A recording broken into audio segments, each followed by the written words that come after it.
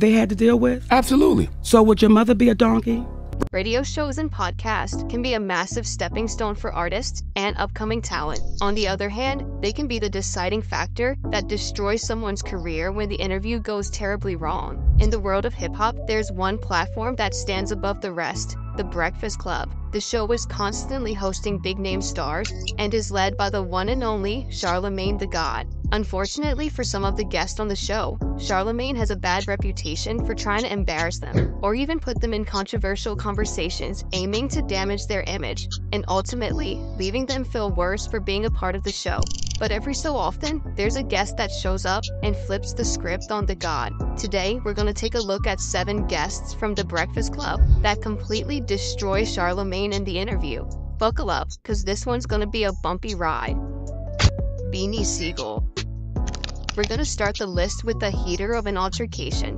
Beanie Sigel, whose real name is Dwight Grant, is an American rapper and actor. He was born on March 6, 1974 in Philadelphia, Pennsylvania. Beanie Sigel gained prominence in the late 1990s and early 2000s as a member of Rockefeller Records. Sigel is known for being a streetwise cat you don't want to mess with, and he certainly made this abundantly clear to Charlamagne the God during a particular encounter. Charlamagne broke the ice by asking Beanie Sigel about a rumor that was circulating the hip-hop scene at the time. People were claiming that Beanie Sigel only got to where he was because of Kanye West, and Charlamagne decided to push for answers. Prior to the interview, Ye was at a dinner party in Philly eating with some friends, and a couple of thugs pulled chairs up to the table. They told Kanye to hand over his chain. When he didn't give it up, they just sat at the table and waited for him to leave. Kanye hit up Beanie, who showed up and let the men know that nothing was going to put his neck on the line for Ye's. Unfortunately, loyalty to his friend became distorted, leading to unfounded rumors of ingratitude towards Kanye. When Charlamagne asked about the issue and then continued to talk over him, you could tell quickly where the interview was going. I know you said I'm not qualified to speak on it. You're not. I'm just observing it, but it just seemed like, loyalty was...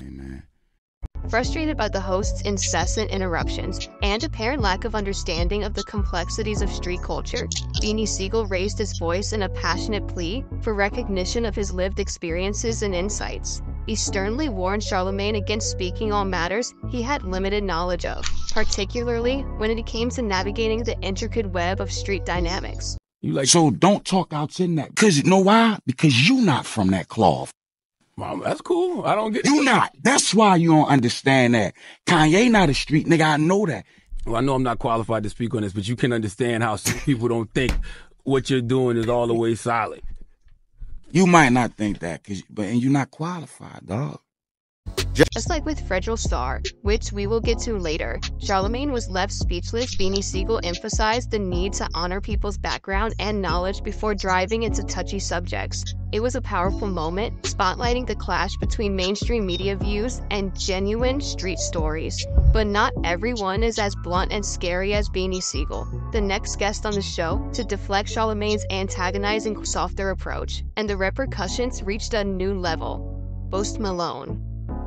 Post Malone, born Austin Richard Post, is an American rapper, singer, and songwriter, known for his unique blend of hip-hop, rock, and pop music. When Post was still getting his feet into the entertainment industry, he was invited to The Breakfast Club. The interview was an amazing opportunity for the 20-year-old Malone to get his name out there. But for Charlamagne, it was an opportunity for him to try and discredit the young buck, and that was where things backfired for him. The interview started off great since Charlamagne and Malone were supporters of the Dallas Cowboys, but when the artist announced that his father also worked as a concession officer for the Cowboys, Charlamagne started laying into the rapper.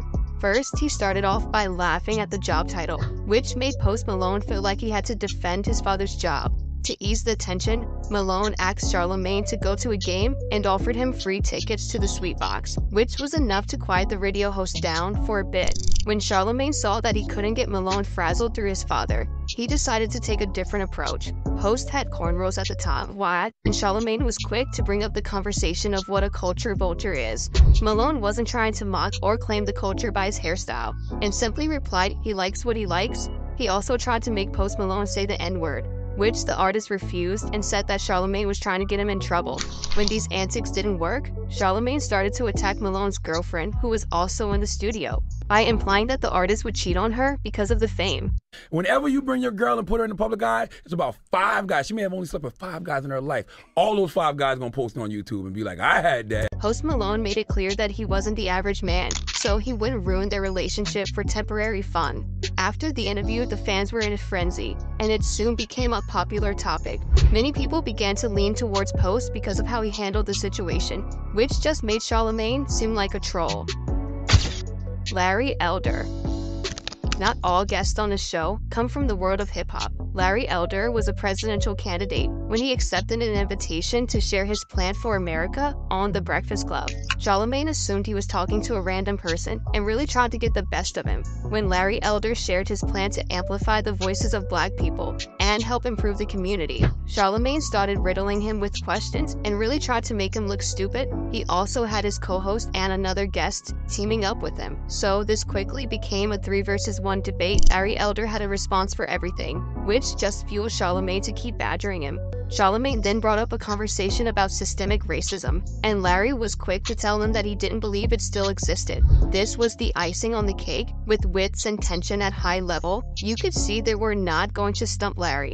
Charlamagne was in over his head and had to resort to his computer and pre-written questions and answers his team supplied him.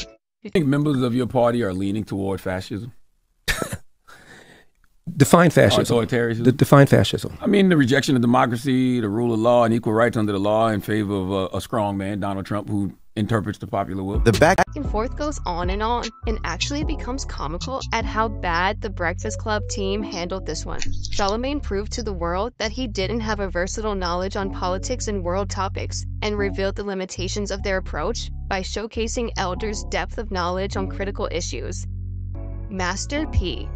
To go when Master P and Mercedes started releasing songs, Master P appeared on The Breakfast Club to promote their music, but Charlamagne began to show his controversial antics. He made a comment about Mercedes' appearance on the cover of the album Rear End, which had her bent over the hood of a classic car. Charlamagne said that everyone was releasing music around that time except Mercedes, but also threw in a quick, "She has a fat ass though," which was a terrible comment to make because he was sexualizing her live on air. Master P had to put him in his place and told Charlamagne that he wouldn't disrespect his girl like that. Charlamagne had no right to talk about her body in that manner, especially on a live broadcast. As always, Charlamagne was dumbfounded after being called out like that, and he remained humble for the rest of the show. Charlamagne's comment not only was inappropriate, it also highlighted a larger issue in the hip-hop industry, the demeaning of women and objectifying them.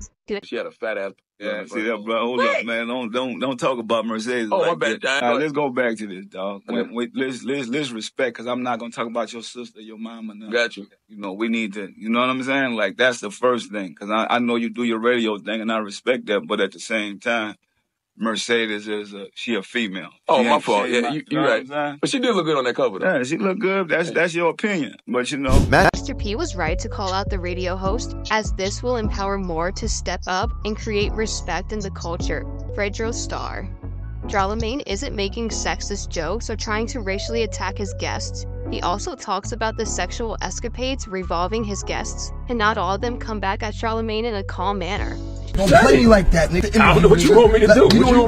Fredro Starr, whose real name is Fred Lee Scruggs Jr., is an American rapper and actor best known for his role as a member of the hardcore hip-hop group Onyx. During an interview with the rapper, Charlamagne brought up the topic of Fredro hooking up with Brandy, which set him off. Fredro then retaliated by reminding Charlamagne of how he was punched in the back of the head by 50 Cent. The back and forth continued and things got heated. Fast, without any warning, Fredro Starr began to violently press Charlamagne, calling him a pussy, saying, "Do your Googles, nigga." Fredro quickly let Charlamagne know he didn't want any smoke. Instantly, Charlamagne went quiet, and it was obvious that he was scared of what could come next. As the other host of the show tried to move past the altercation, you could tell the inexperience of Charlamagne's comments.